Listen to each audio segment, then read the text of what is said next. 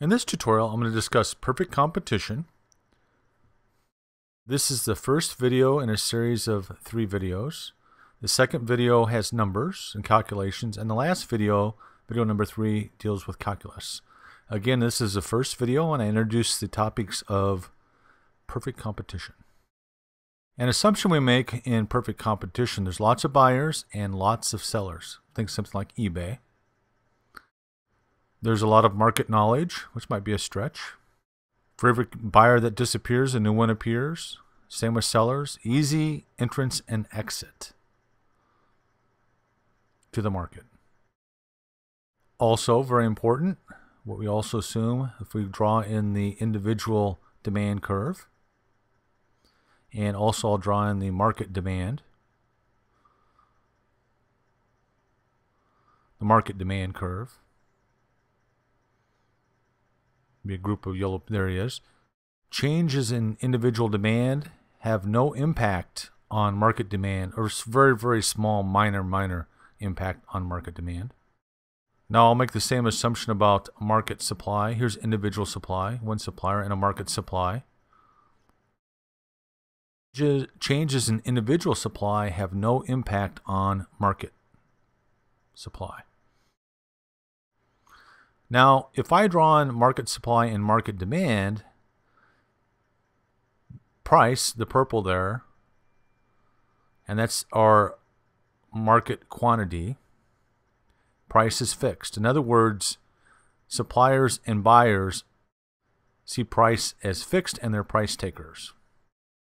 I'm going to put quantity on the x-axis and cost per unit on the y-axis.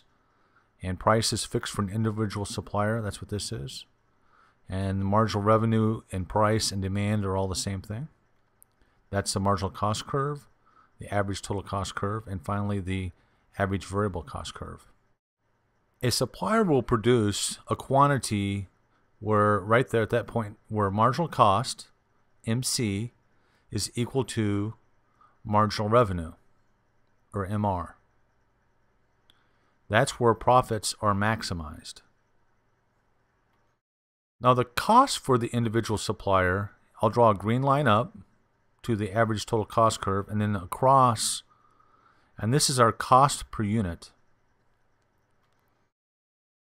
Total revenue is this rectangle here, the purple rectangle, and it's simply price times quantity. That's the area. Now I can also do the same thing for cost. Total cost is cost times quantity, or the area of the green rectangle. Total revenue minus total cost is equal to economic profit. And economic profit includes opportunity costs.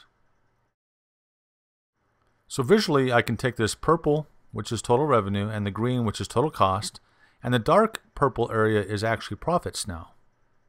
And I'll make that gray, see it a little easier. Profits. The width of that rectangle is Q, or quantity.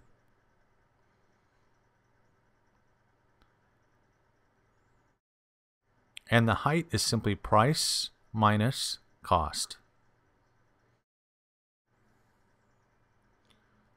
So profit,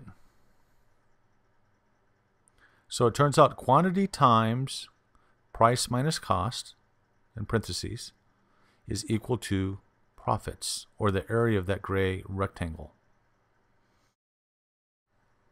Now really, the supplier can supply at a different quantity, for example here, but at this point, cost is equal to price. So economic profits are 0 here at that point in time. If the supplier decides to produce at this level of quantity, cost is there, price is still there. So I'll draw that green over there. So cost, that's the cost level right there. And the gray area is profit. And the supplier can increase his profit by increasing quantity. So at this point in time, I'll move those over. you'll see that cost goes down even a little bit further. And so the new profit is that large gray rectangle. Let me draw that back in like that. But in economics, we say profit is maximized where marginal cost equals marginal revenue, or this point right here. So we'll gain additional revenue by increasing quantity. And I'll delete a little bit of that gray so it's right there. Okay. So that's total profits. So it turns out profit is maximized while marginal cost is equal to marginal revenue. Profit is maximized. This is a very important concept. Marginal cost equals marginal revenue. Profits are maximized at this point. I'll draw everything back in. Now imagine, since there's a lot of profit, people enter the market. Suppliers, more suppliers in the market, and they force the price down. The market price down. So profits are reduced. But marginal cost still equals marginal revenue. So the individual supplier also has to lower his price or her price. So now additional suppliers enter the market because some money can still be made, pushing price down even further until cost is equal to price, and the individual supplier reduces quantity. With this new quantity, we draw that back in. That quantity there, price is the purple line, price, and also cost is the green line there, and cost and price are the same. Economic profits equals 0.